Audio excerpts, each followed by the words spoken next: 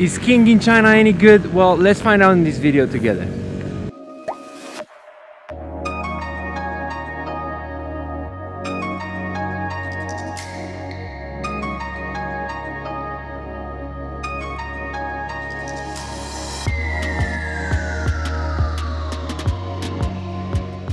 So when it comes to skiing in China, there's a few layers around it. And when I first arrived in China in 2017, I couldn't find much information about ski resorts, skiing in China, how you can get there, and all the other relevant information that you actually need when you're planning a ski trip. I guess the purpose of this video is to offer you a bit of context if you're in China and if you're thinking about skiing in China, how that goes, how can you get to a ski resort, what transport options do you have, and how that works, accommodation and everything around that. So it's hopefully going to be much easier for you to enjoy a nice ski trip.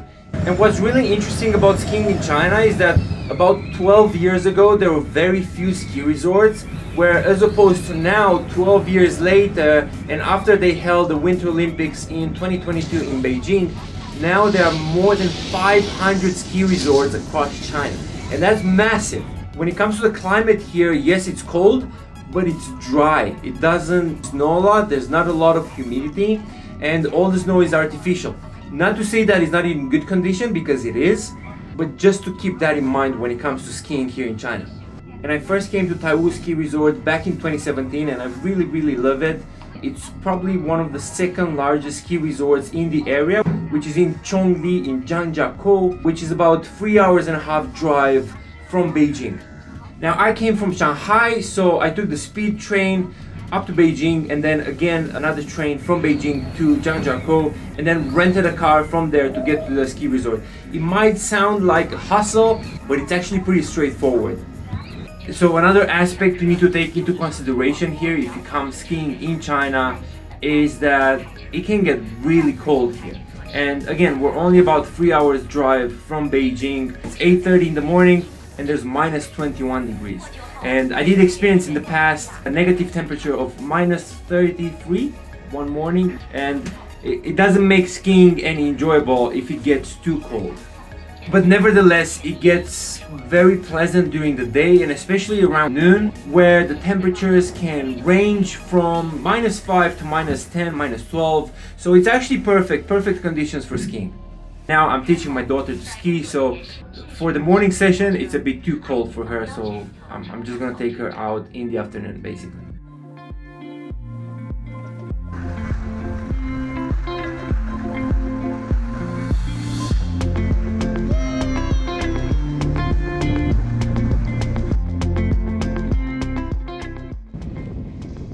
I came from Shanghai, so it was a much longer journey. However, I did took the train because I couldn't fly. My passport is expiring in March, so even internally I cannot fly if I don't have 6 months on my passport.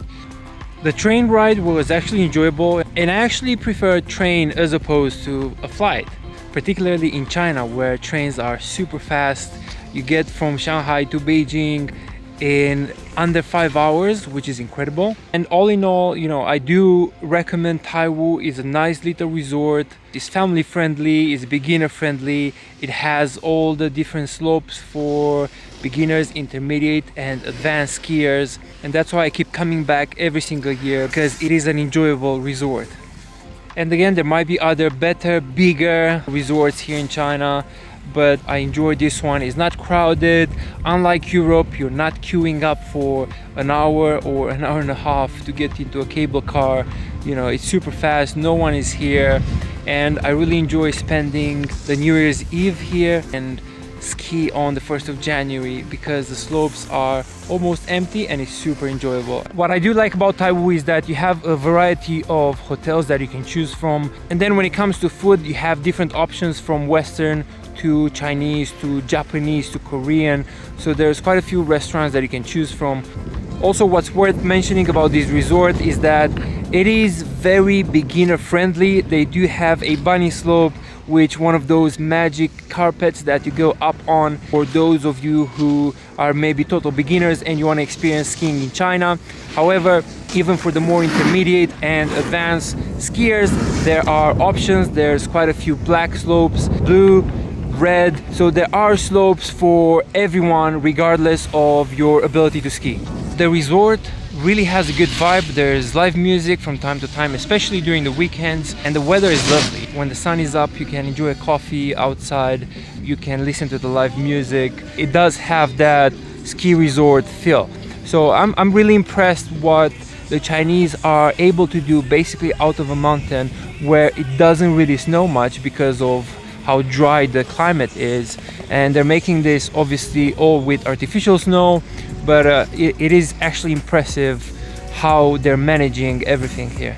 And that's it for this video. I hope this information is useful if you're planning a ski trip in China. If you find this useful, please consider giving that video a thumbs up and hit that subscribe button, and I'll see you guys in the next one.